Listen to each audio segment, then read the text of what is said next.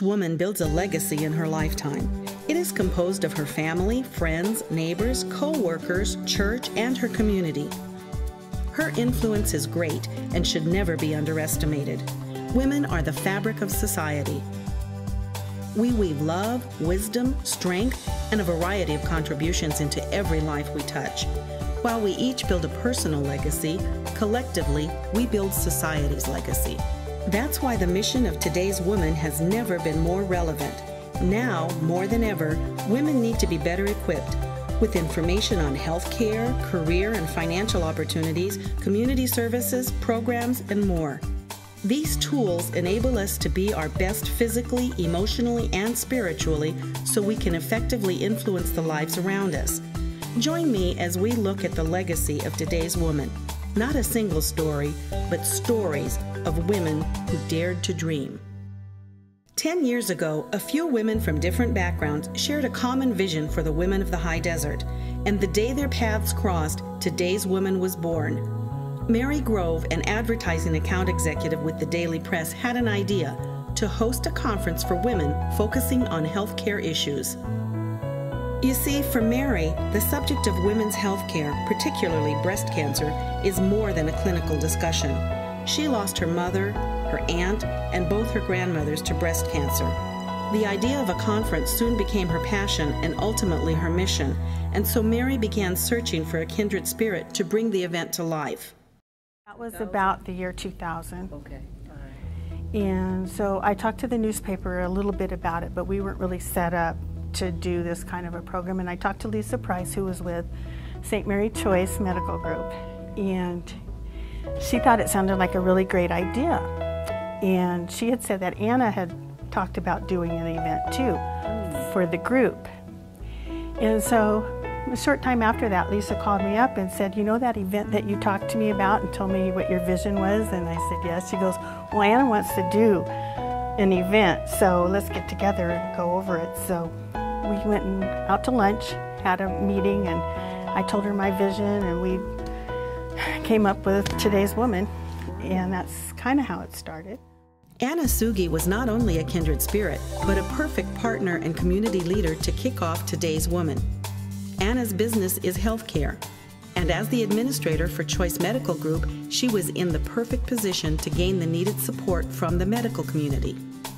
A high desert resident since 1982, Anna is a woman who cherishes her family, her faith, and her community. Her mother instilled in her a strong work ethic and great compassion for helping others. But it was her experience at an Avon Walk for Cancer Survivors that fueled her passion for the project that would become Today's Woman. I attended one of the Avon Walkathon at UCLA, and it was like an amazing event. I want to say there was like 30,000 people or more. Just a huge event. And after the walk, there were lots of vendors with informations, and just the spirit and the atmosphere was really something that, it was an amazing event. So I thought that we should have the ability to provide lots of information to our women in the high desert and create a venue where they can come together and support one another, create support groups. You know, we could expand services. So that's how it all started. And so Today's Woman moved from a vision to reality in October of 2000. The first Today's Woman Expo was held at the San Bernardino County Fairgrounds and was supported by 8 sponsors. The following year's program was held just 1 month after the events of September 11. While this tragedy shook the nation and the high desert, hundreds of attendees embraced the event as a positive way to move forward. We were very concerned because of the mood of the whole country. It was kind of somber right then. So we didn't know if we'd have vendors that drop out or if people would show up. But sure enough, all the vendors showed up, and we had so many people that showed up, and it was like a relief, and it was just great for them to all get together. The vendors could talk to one another and the attendees, and it was just a happy event. And moving forward became the hallmark of the event as each subsequent year built on the success of the prior year. Today, the event is attended by over 2,500 women, and Choice Medical Group continues its support as one of the foundation's primary sponsors. Soon they were joined by Victorville Motors, the Daily Press, Target, Walmart, Aetna, Victor Valley and Barstow Community Hospitals, Mitsubishi Cement, Charter Communications, and Time Warner, Y102, Ultrastar Cinema, Vons and Safeway Corporation, and the cities of Adelanto, Barstow, Hesperia, Victorville, and the town of Apple Valley. Throughout the past 9 years, women of the High Desert have embraced the event, hearing such notable speakers as Shane Eidelman and Elizabeth Pleward, Dr. Maria Quayle, former Assemblywoman Sharon Runner, and cancer survivors Ann Gillian, Suzanne Summers, and Diane Carroll. Vicki Lawrence and the late Dixie Carter have also graced the Today's Woman stage. In 2007, the organization launched 2 new programs that are leaving an indelible mark on the High Desert. Honoring amazing women on Mother's Day seemed a natural outgrowth of the mission of Today's Woman. Since 2007, Today's Woman and the Daily Press have honored over 100 inspiring local women for their unselfish and exemplary service to their families and to our community.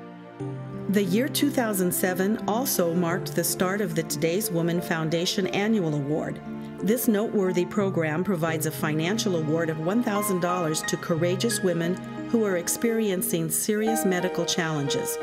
Hesperia Christian school teacher Jen Uraro, the first recipient, was also the inspiration for the award. A Daily Press news article that featured her courageous battle with recurring cancer and the support of her Hesperia Christian school students caught the eye of the Today's Woman Board of Directors. Today's Woman has a special recognition for somebody, and they award a $1,000 scholarship. And one of the things that, the $1,000 is great, but I'm always inspired by the stories that these folks will tell. They're going through some tough medical procedures, and they can have a grim outlook, but we recognize their ability to persevere that and also have a positive outlook, and also and help them out monetarily. So that's just a great part of that event too. In 2009, Today's Woman teamed up with Margaret Diaz and A Better Way to provide a 17-week job career preparedness program. Now in its second season, the program, led by a volunteer panel of professional women and men who are experts in their respective fields, have provided training for over 60 women who receive the benefit of their experience through classroom programs and mock interview sessions. Each program of Today's Women provides health care education, financial and career assistance, and more importantly, hope for women. Perhaps one of the most rewarding aspects of Today's Woman is the legacy it is building. Through its multiple efforts and the generosity of high desert businesses and individuals, Today's Woman Foundation has partnered with the American Cancer Society and donated over $48,000 to support cancer patients in the high desert, like Elaine Haslip. I know what our services mean to a cancer patient. And it's not because I am a cancer patient, it's because I have seen on people's faces in their lives how we have helped them. We can't change their lives, but we can help them. And I know that Reach to Recovery, our support groups, our pillows are very, very welcome and needed.